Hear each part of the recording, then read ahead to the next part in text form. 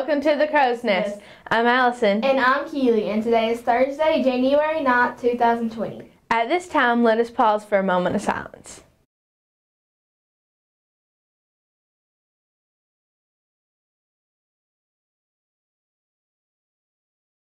Please stand for the Pledge of Allegiance. Attention, salute, pledge.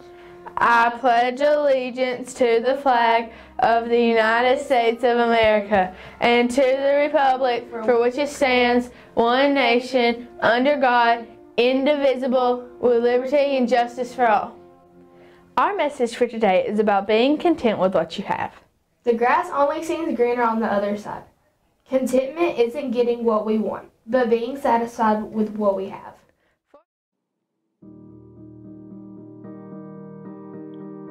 As you breathe, someone is taking their last breath. As you eat, someone's going to bed with an empty stomach. Someone's longing for that leftover food you just trashed. Someone wishes they had clean water to drink, a roof over their head, and a place to call home. As you ignore that call from your mom or dad, someone wishes their parents were still alive. They'd give just anything to have one moment with them. Some people don't even know whom their birth parents are and have been on a quest searching for them their entire lives. I know life is hard and no one is immune from problems. No matter how much you've got, you will always lack something. You will always have something to complain about because human wants are unlimited, but our needs are basic. You don't really need much to be happy. You are unhappy not because of what you don't have. You are unhappy because you are ungrateful for what you've got. And you're in constant pursuit for something new.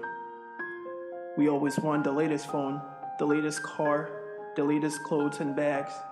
And all for what? To look good and feel important? To get a few compliments from people? Can't you look good with the clothes you've got? There are new clothes on the market each and every day.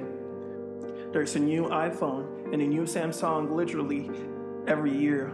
So are you gonna keep spending loads of cash whenever there is something new on the market? These material things will never fulfill you.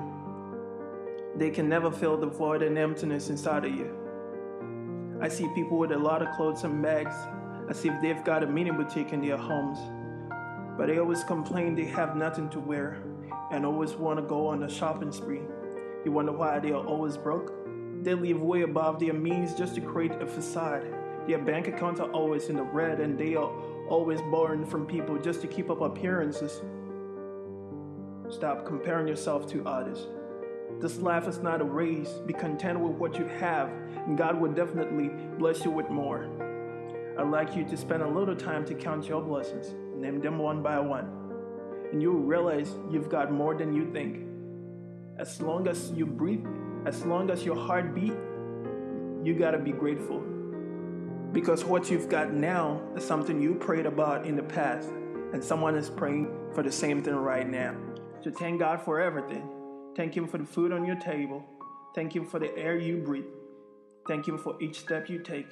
Thank Him for the eyes to see and the ears to hear. Thank Him when things are going good and when things are bad. Be thankful no matter what, and you will never lack. For lunch today, our menu will be cheddar cheese taco soup or pepperoni pocket, tortilla chips, corn, and an apple, or you can choose a grilled chicken salad. That's the view from the Crow's Nest. Have an awesome Thursday.